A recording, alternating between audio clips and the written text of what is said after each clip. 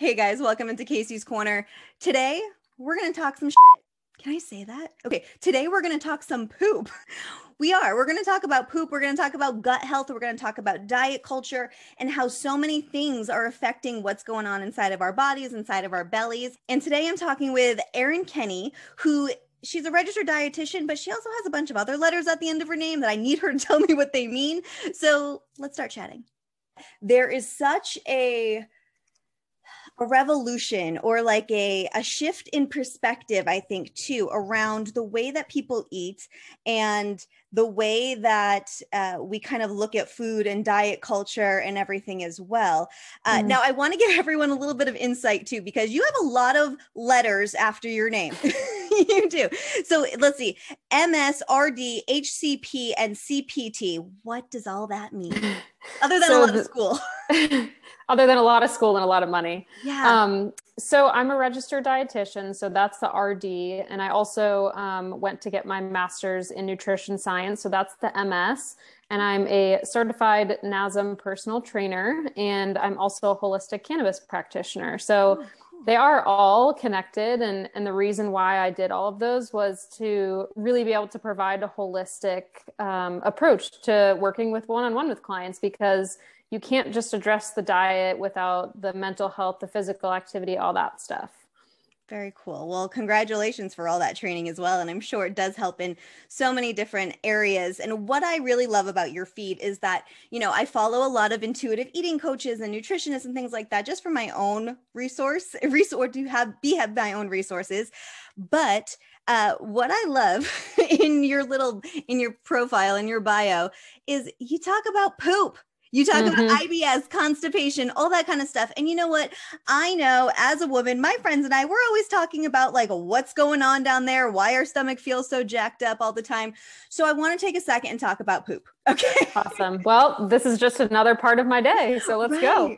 Right. So IBS, bloating, all that kind of stuff. What are some very traditional common causes that you see?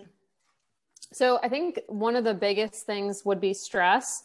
And this could be in many different forms. It could be mental health issues. It could be physiologic stress, maybe not getting enough sleep. It could be, not taking care of yourself in the way of maybe not eating enough or eating at the wrong times.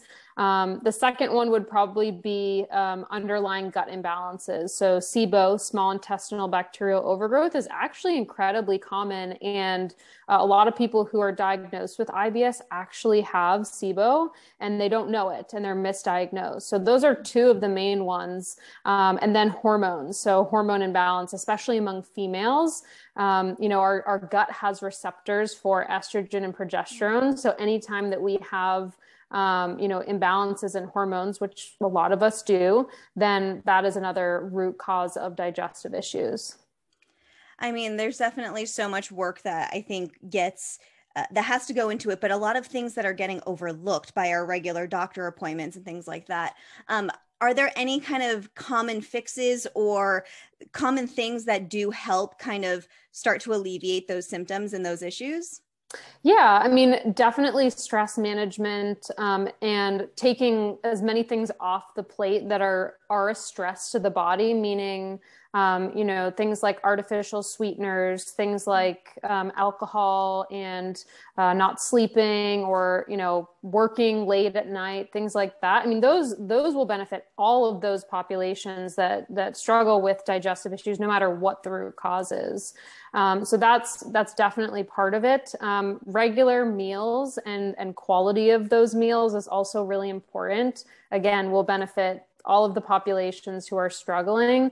So that means, getting protein at each meal, getting carbohydrates and lots of variety of fruits and vegetables and plant foods as part of a balanced diet. That is really the foundation of optimal gut health. And then we talk about things like omega-3s, which are essential to reducing inflammation in the gut and promoting diversity.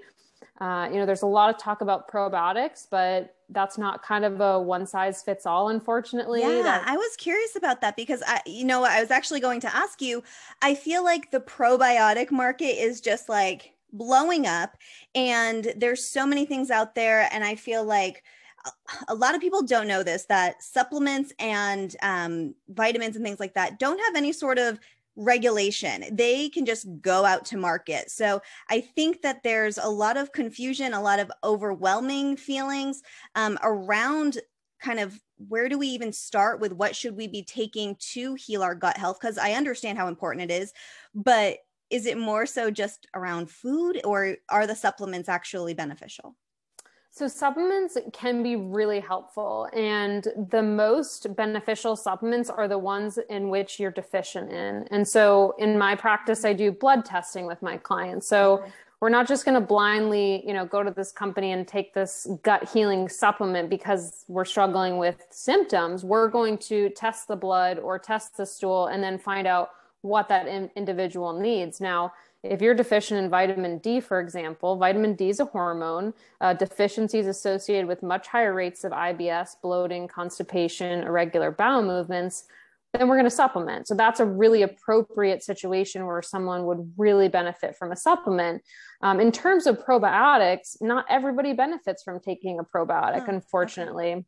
Okay. There are certain types, like maybe a spore-based probiotic, that a lot of people might benefit from because it's kind of addressing this depletion that we have in the soil nowadays, which is a whole other topic that we can go into. But, there is not a one size fits all with probiotics. And also, we just don't have the ability to spot, treat certain conditions, and everyone's microbiome looks different. That's why food is the best way to go with that, and getting fermented foods in your diet. And I'm not to say I do use probiotic supplements in my practice, but there isn't, I was on Pinterest the other day and I started seeing all these belly pictures, right? And it was like this before and after, and then it was an ad for a probiotic. And that definitely can be true. They can be life-changing for some people, but just for listeners, I don't want you to get discouraged or think that just taking a probiotic is the fix, because it's usually not.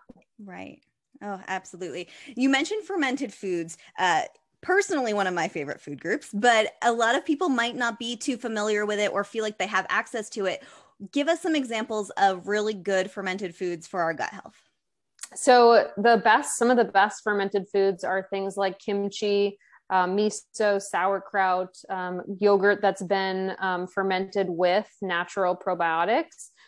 Those are some of the best sources. And the key here is to get a variety of them, because each of them will offer different benefits. And depending on how long something is fermented, which will create a different taste profile, will depend on how diverse the different strains of bacteria and yeast are in that product. So consuming a wide variety is the best.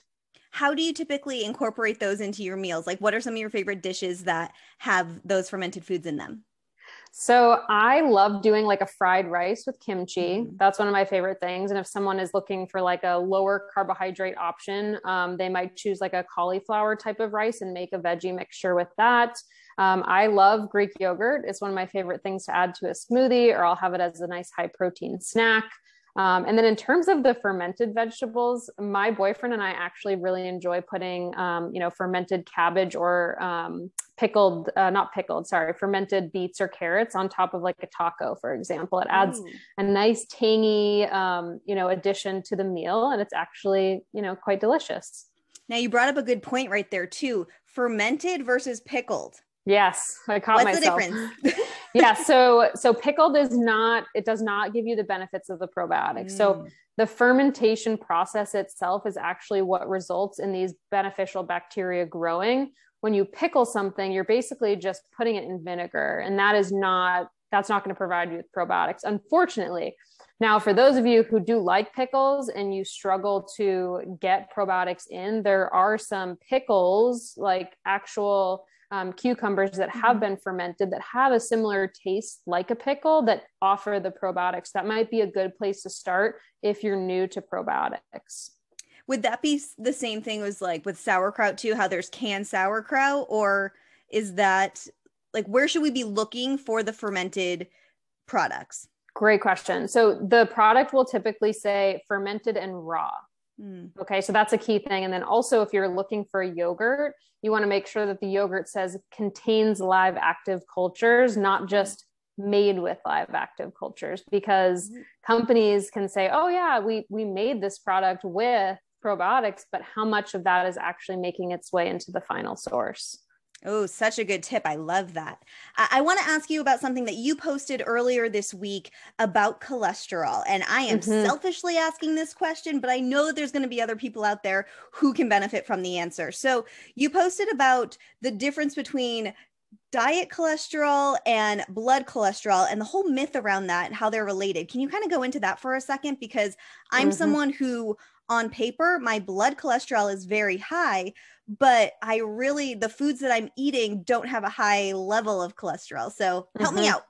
Yeah, absolutely. So we used to believe that dietary cholesterol would raise our blood cholesterol, which kind of, makes sense from just a common sense standpoint of, okay, we used to also think that if we ate fat, it would turn into fat in the body. Now with, the evolution of research, we know that eating cholesterol from things like eggs or shrimp does not actually impact your dietary cholesterol. But there are certain things that do. So some of those things would be saturated fats. So eating, a lot of coconut oil, that's a common one that I see, especially in the health and wellness industry, which coconut oil is not bad, but if you are like spooning it into your coffee or adding it to everything, that can start to be too much saturated fat. Also from butter, high fat animal products, things like that. So if you do have high cholesterol, then it would be worth it to look at reducing your total saturated fat intake. Okay. Stress is a big one too. Stress is a big part of that equation. And then stress could also be in the form of hormonal imbalance. So having, low levels of estrogen, and this is where we start to make the connection between menopause, for example, and how, women who are going through or past menopause have higher cholesterol levels because our body actually uses cholesterol to make those hormones. And when we're not making those hormones anymore and using up that cholesterol, then we might have excess floating around in the blood. So those are just a few things. Alcohol, smoking, dietary choices just as a whole can definitely impact it, but don't get too fixated on the total cholesterol number itself. Although it is important, it's an important part of the picture. We also want to look at your HDL, so your good cholesterol, how good is that? And if that is nice and high, then, maybe we're not as concerned about just that total cholesterol being high. And maybe, we're also going to want to know about family history and things like that. But chasing individual lab values can cause a lot of anxiety and kind of, lead you down a rabbit hole. It's interesting how you brought up the coconut oil too, because just so people can also understand that these products like coconut oil gets listed as different things too, right? If you're having something with MCT oil, that is also coconut oil, and has a high level of saturated fat as well, correct? Yes. Yeah. So there's a lot of different ways that things are labeled that you might not necessarily think, oh, this is a healthy food, but maybe not so healthy for the amount that you're consuming, or if you're constantly consuming it. Exactly. Yeah. And that really it's the unsexy word of balance, right? So people, you say, oh, saturated fat can raise your cholesterol, and we find it in coconut oil, and people might jump to coconut oil is bad. No, right. Lots of coconut oil being the only source of fat you're using is imbalance. That's all. Yeah. And there is that need for balance. And, looking back, I'm a recovering ketoer, and I can remember the snacks were so heavily based in adding a cup of coconut oil to make this be the binder for this, chocolate bar. And then the irony as well is then you're using an artificial sweetener on top of it. So really, these diets are really jacking up the inside of us. And I know that, diets are basically set up to make you fail. What are some tips that you have for breaking away from diet culture and how to avoid the easy traps of like not falling back into it? Well, one thing that you actually mentioned, I think, is some great advice where you are following people on social media. If that is a large source of where you're getting information, or if you are a consumer, making sure that what you're consuming is actually supportive of what those goals are. And that means, following people who are either evidence-based or people that are promoting having this healthy mindset and, showing that it is possible to have a healthy relationship with food without restriction.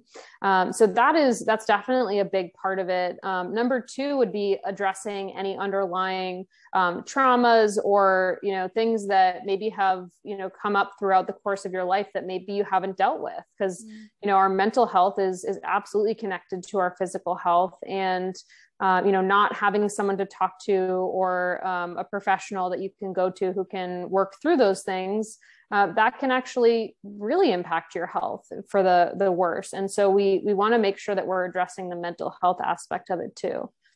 Yeah, absolutely. Oh my goodness. So what does it look like for a client to come and work with you one-on-one? So I get this question a lot, and I do free discovery calls so that people can kind of pick my brain about what it is like to work with me. And people will say they'll usually word vomit for the first 10 minutes of like, I've been struggling with this. Like, I've been to this doctor, I've been to this doctor, no results for this. And then, usually they'll say, how can you help me? And every single client that I work with is receiving very individualized care in the sense that, yes, I do have a groundwork for how we begin. And that is always filling in the blanks, basically. So do you have adequate vitamin D? Are you eating balanced meals? Let's get your hydration in check. Let's start focusing on your lifestyle habits. And then, we're going to look at underlying gut imbalances, hormone imbalances, blood testing, things like that, where we might need to dig a little bit deeper. And then throughout the course of working together, I have clients who we spend the whole time when we meet working on relationship with food. So me maybe debunking some of the things that they've learned throughout the course of their life. Maybe it's coming up with recipes that, kind of work with their busy schedule, or their, preferences for their family members who are picky eaters. So there's a lot. I have clients with autoimmune disorders. I have clients who have disordered relationships with food. So each client looks very different. And I do put a lot of effort into tailoring their plans for them. So cool.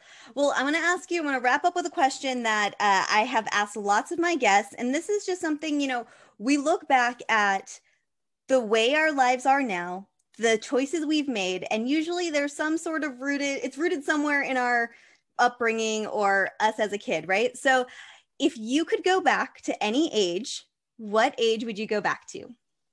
Oh my goodness. I would go back to, I don't know if I know the exact age. I think I was probably around 6 or 7 years old. And that age was so perfect for me because I was so authentically myself.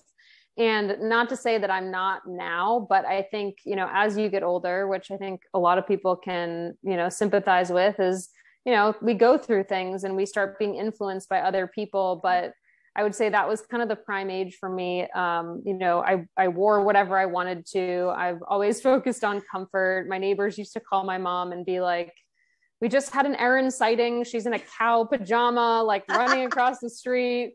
That really just embodies like who I truly am. And so I love that. I love that stage in my life. And I also, technology was not a thing for us, spent hours outside, and I've really come back to love that in my life, is spending more time outside. So that's probably the age that I would go back to. What do you think 6-year-old Erin needs to hear? Ooh, she needs to hear that she's not lactose intolerant. She has some major gut imbalances that need to be resolved. Okay. My digestive issues started at a very young age. And she'd probably also need to hear that there's no need to be anxious about life, that, everything will work out, and anxiety is not the solution. It's funny, 34-year-old Casey needs to hear that a lot of times too. Well, it was easy for me to come up with it because it's, to say I'm not dealing with it now would be a lie, but therapy is great. So totally. Big fan of therapy. Absolutely. Big fan. Mm-hmm. Well, thank you so much for hanging out. I appreciate it. Can you tell everyone where they can find you? Absolutely. So it's nutritionrewired.com is my website, and you can find my podcast, information about my one-on-one and group coaching there, cookbooks and all that stuff. Awesome. And we'll link everything below as well. Erin, thank you so much for hanging out. Thanks for having me. See you soon. All right. Bye. Bye. All right. Thank you. I appreciate it. Yeah, you're welcome. I'm glad this worked out. And yeah, totally. And I'd love, like, you know, I kind of only dove into a few questions because what I would love to be able to do with my guests is like keep bringing them back and, you know, having different topics to share. Yeah, absolutely. Well, anytime, let me know. Awesome. Thank you. Have a great week. You're welcome. You too, Casey. Bye. Bye.